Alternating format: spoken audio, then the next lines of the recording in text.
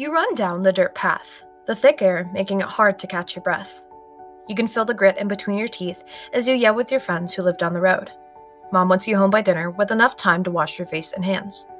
Your fingernails are black and your shoes are destroyed, but hey, this is home. The steel mill of Donora, Pennsylvania, kept thousands of people on their feet, allowing the town to grow and prosper. The growth and popularity of industrialization brought many people from many different cultures and religions together to create the coming generations, who would live alongside the mill just as their parents did. The baby boom that occurred during the 1950s could be seen in Donora, with kids swarming the streets. It was common for families to consist of 2 to 3 kids, and sometimes even more, meaning children would have their own built-in playmates from the very beginning. But when away from home, the children would always have something fun to do. Sports were a major component in the children of Donora's lives. Teams were sponsored by the mill, churches, and the school alike. Kids had many options to choose from, including basketball and baseball, among others.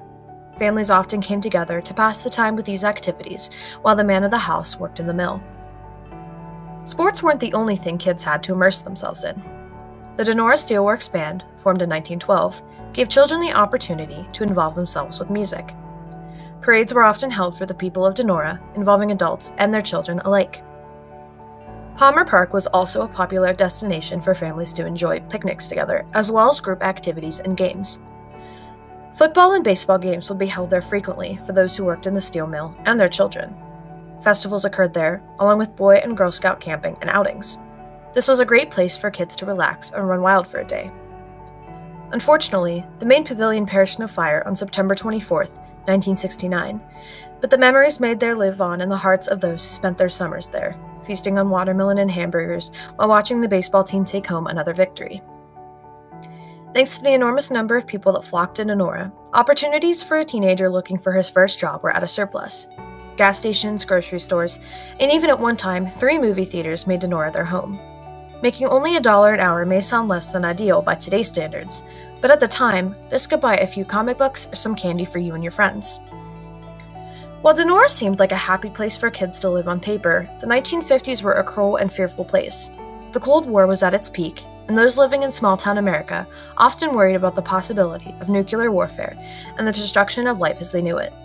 Children of Donora in the 50s grew up with the trepidation that the United States' enemies would strike any day and destroy their town.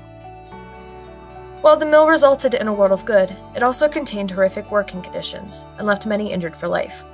Families could not guarantee they would see the father of the family walk through their front door again after he left for the day.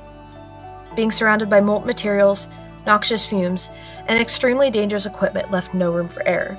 One can only imagine the fear that the children of Donora felt when their father ran late in the evening. Donora, Pennsylvania's steel mill is the reason the town was so successful in the 1950s and left a lasting impact on the youth that lived there during that time. From hitting that first home run to spending the weekends pumping gas for customers passing through, the children of Donora represent the youth of America in the 1950s.